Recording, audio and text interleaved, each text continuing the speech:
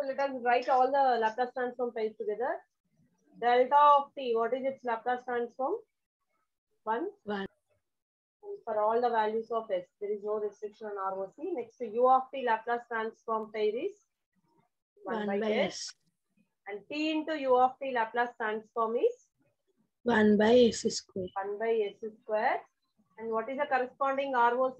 Real part of s is greater than 0. Even here also, real part of s is greater than 0. Next, t power n into u of t. What is its Laplace transform? N factorial by s power n plus 1. Important, all the Laplace transform pairs. E power minus at into u of t. What is its Laplace transform? 1 by s plus a. And this is a causal signal. So for all the causal signals, ROC, nothing but real part of s is greater than its pole minus e. Similarly, for anti-causal, negative sided signal, u of minus t. What is its Laplace transform? 1 by s plus a only. But there is a difference with respect to ROC less than its pole. Okay. Next, we also have calculated Laplace transform for double-sided exponential function, non-causal. Non-causal signal. What is its Laplace transform? Minus 2a by s square plus a square. Correct? Just to refer this, I do not remember this exactly.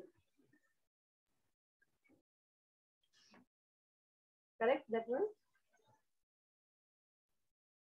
Minus 2a by s square plus a square. Next, cos omega t into u of t. What is its Laplace transform? S by s square plus omega square. Okay, then what is its corresponding Laplace transform?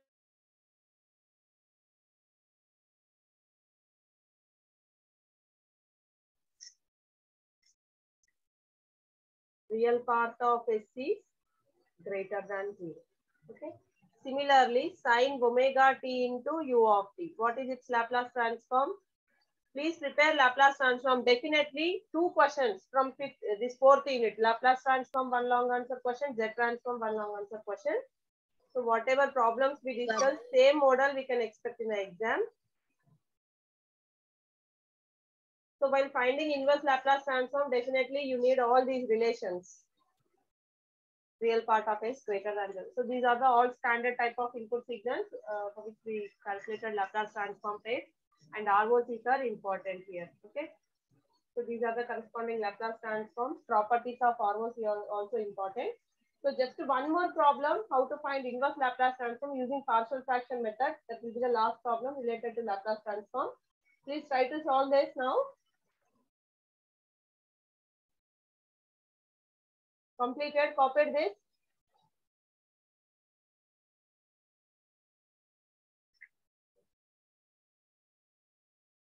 Yes, ma'am. Next, write on this. Find the inverse Laplace transform of. Find out the inverse Laplace transform of function. Find out the inverse Laplace transform of the function x of s equal to s plus 5 by s plus 5 by s square into s plus 2. Try to solve this.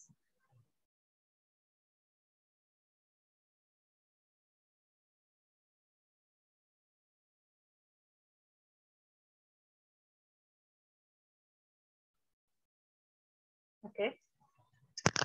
So inverse Laplace transform, as I already said, for inverse Laplace transform calculation, we do not use that formula actually. We depend only on partial fractions most of the time. Okay. So here, how do we represent this function in partial fractions representation? S plus 5 by s square into s plus 2, isn't it? A by s. So this is a representation in partial fractions. B by s square plus c by s plus 2. So you can go for either shortcut method or comparison of numerator coefficients by taking LCM on right hand side. Okay. So if you take LCM in the denominator, s square into s plus 2 will be the LCM, and then a into s plus 2 plus b into s plus 2 plus c into s square. Isn't it? So compare s square coefficients. That means first take common s square coefficients. S square will be there for a, constant a, and here s square is not there. So simply a plus c. Next, compare s coefficients. I mean, take common s coefficients, or later we will compare. S coefficients are 2a plus b. Okay, plus constants. What are the constants? Here s is there. So a is not at all related to constant, plus 2b and c s square. Already we have written here. So this is a numerator expression, and in the denominator s square into s plus 2, as well as here s plus 5 by s square into s plus 2. Now compare s square coefficients, s coefficient and constant coefficient. Then easily you can find ABC values.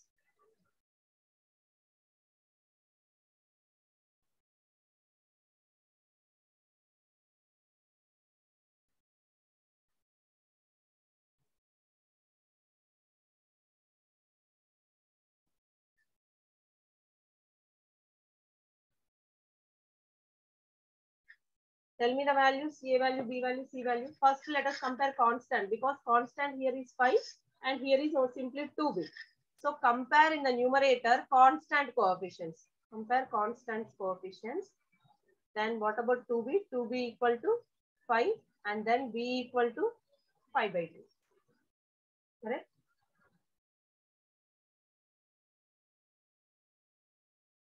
B equal to 5 by 2. Next, compare s square coefficients. If you compare s square coefficients, a plus c, and any s square term is there here on left hand side, no s square term, so it is 0. A equal to minus c. Then compare s coefficients on both the sides in the numerator. Here s coefficients is 2a plus b. And what about here? 1 is there. We can use calci also to calculate after writing all the 3 equations. So b value you substitute and find out the a value.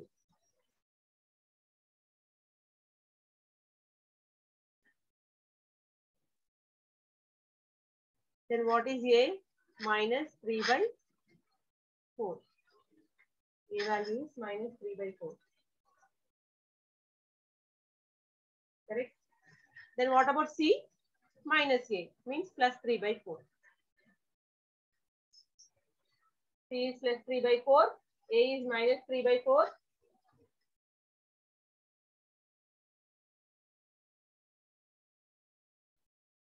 And what about b value? 5 by 2. Clearing the content. Now given function. Given function, that is x of s. What is the given function? S plus 5 by s square into s plus 2. What is the a value we got? Minus 3 by 4. Minus 3 by 4 into 1 by s. Plus b value.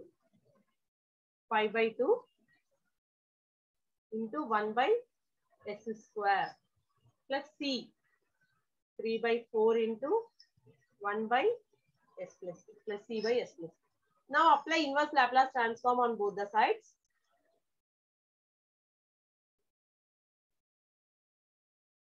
Apply inverse Laplace transform on both the sides.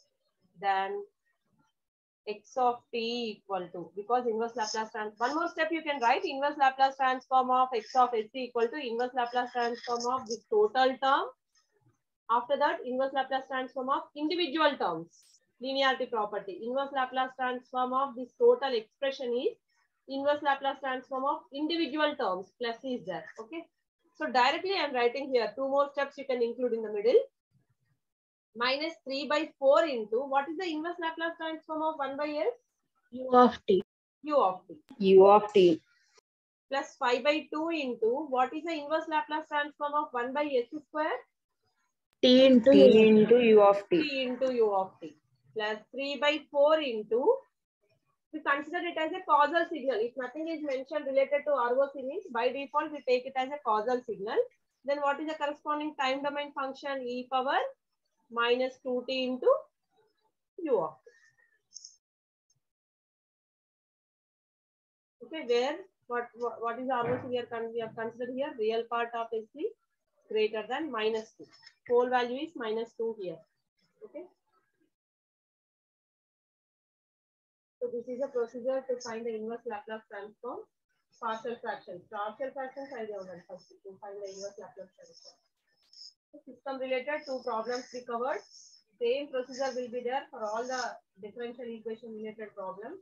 Applying Laplace transform, taking y of s, x of s ratio, finding transfer function, finding impulse response, same procedure will be there.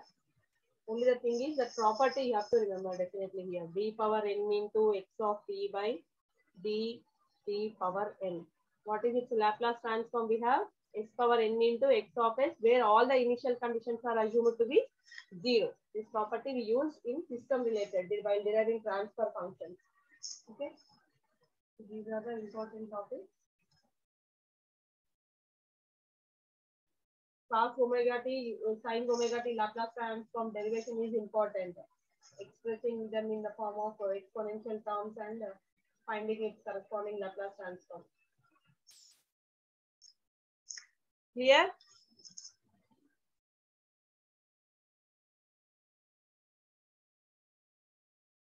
Okay.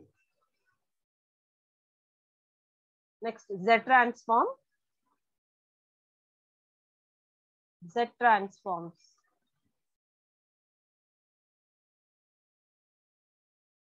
Z transform. So see here in Laplace transform, first definition, ROC.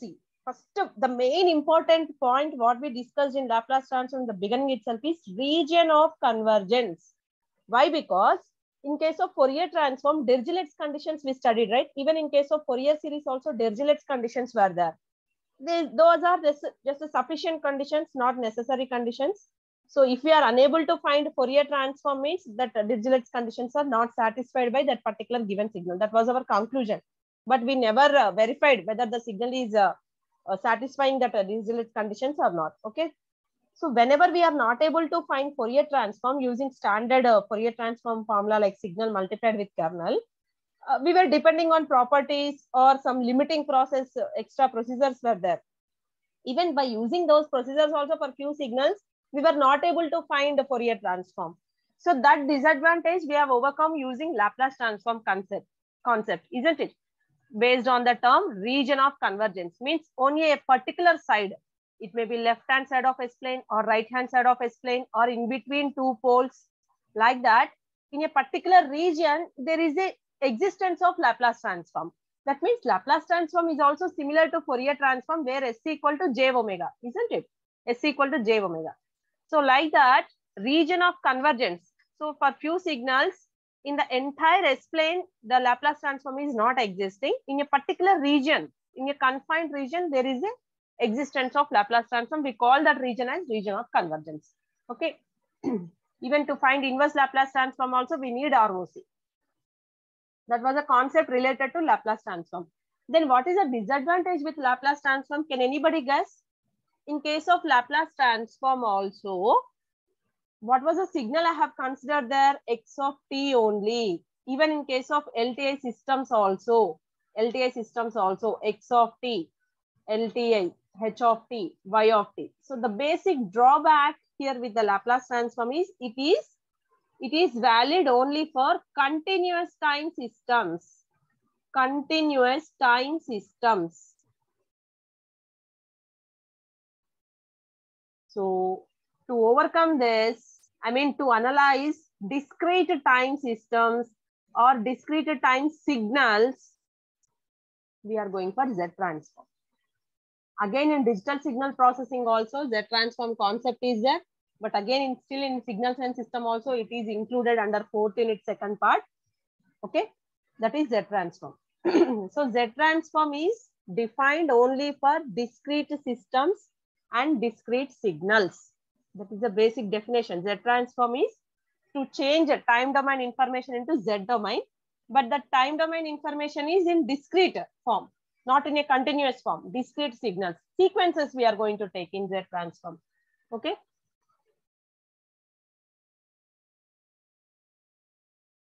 So put the heading, all of you, introduction.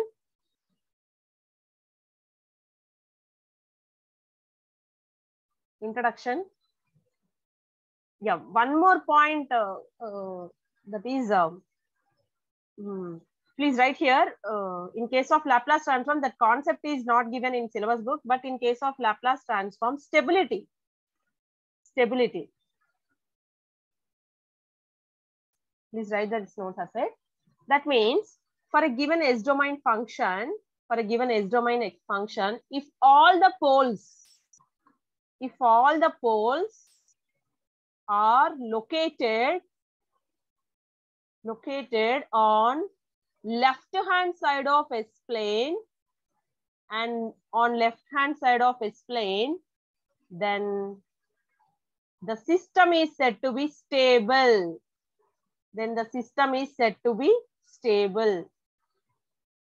Before writing introduction related to Laplace transform, put the heading stability.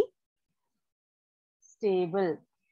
So in control system, you are going to deal more with the stability related concepts corresponding to Laplace transform. Here, stability concept is not that much included in your syllabus. Even that statement is also not given. That's why we didn't come across this. But at least you should have the idea when the system is said to be stable related to S domain concept. So if all the poles of a given S domain function are located on left hand side of S plane, then the system is said to be stable. Okay.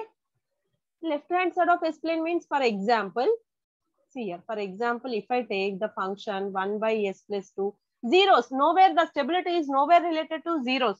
Zeros may be on right hand side, left hand side, on imaginary axis. We don't bother about zeros at all.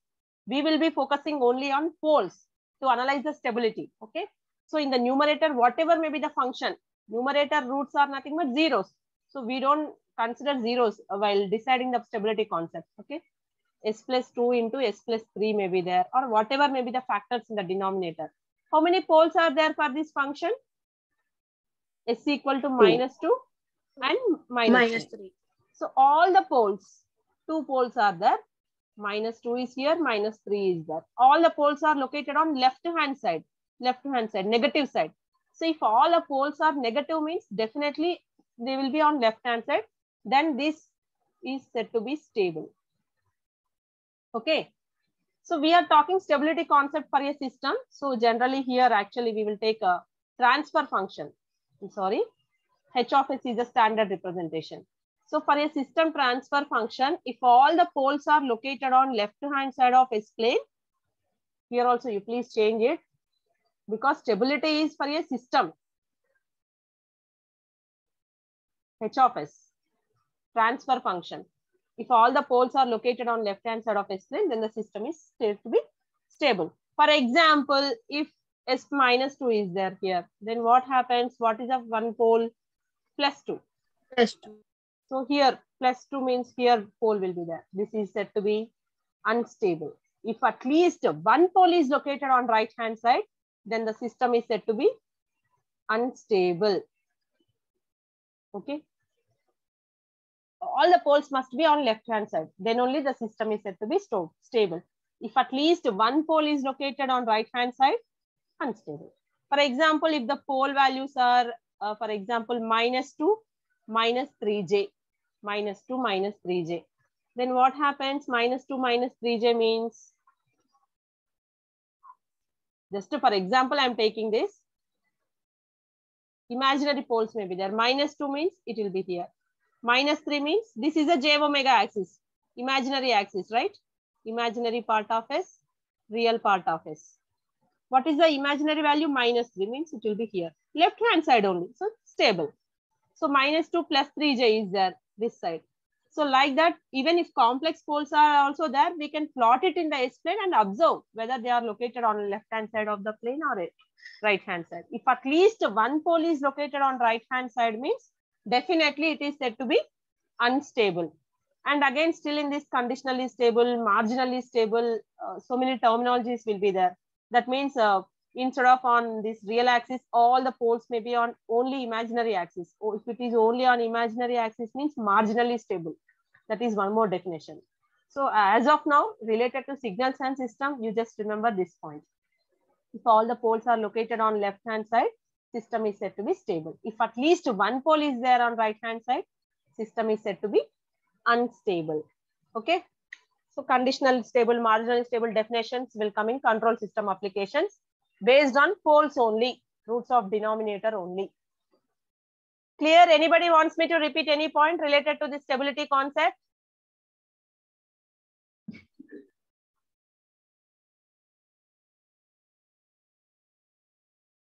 So negative poles are there, positive poles are there for a given system transfer function. Plot them on S-plane. Right hand side are located or left hand side are located, poles are located. Observe that and then you can conclude stable or unstable. Okay. So hope you have copied this stability concept. Now let us just start with Z transform introduction. Okay. Shall I start Z transform introduction? Even in case of Fourier transform also stability concept was there, but related to impulse response. That impulse response must be a finite value should be there. Integration minus infinity to infinity, magnitude of h of t must be less than infinity. Minus infinity to infinity, magnitude of h of t dt must be less than infinity. This was the condition for stability of a system in case of Fourier transform.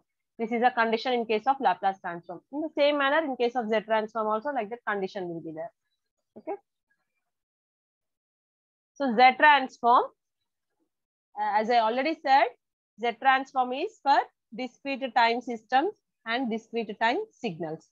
Okay, discrete signals means how do we represent x of n? This is a representation of a discrete signal. So generally x of n is given as 1, 2, 3, 4, 5 or -5 may be there, plus values may be there. Like this, some set of values will be there in a sequence.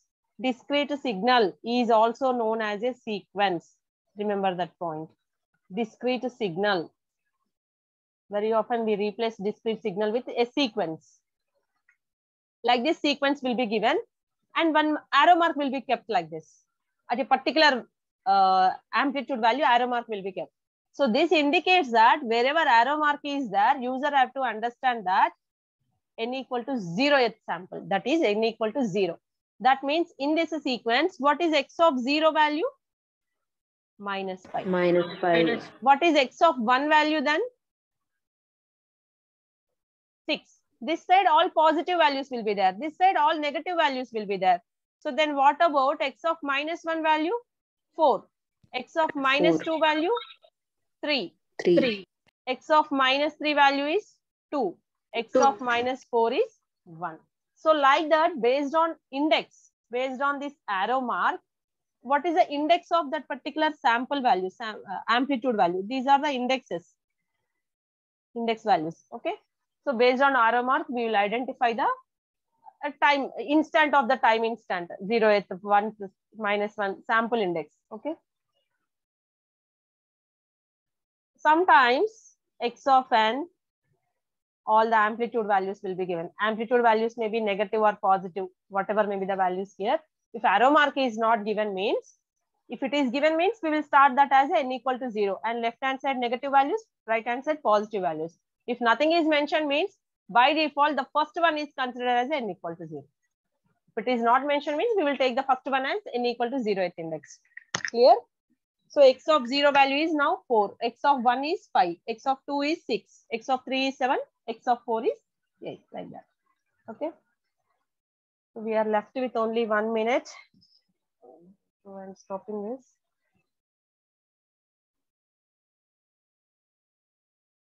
So we'll continue in next class. What is the definition of Z transform? What is the formula and all? Okay.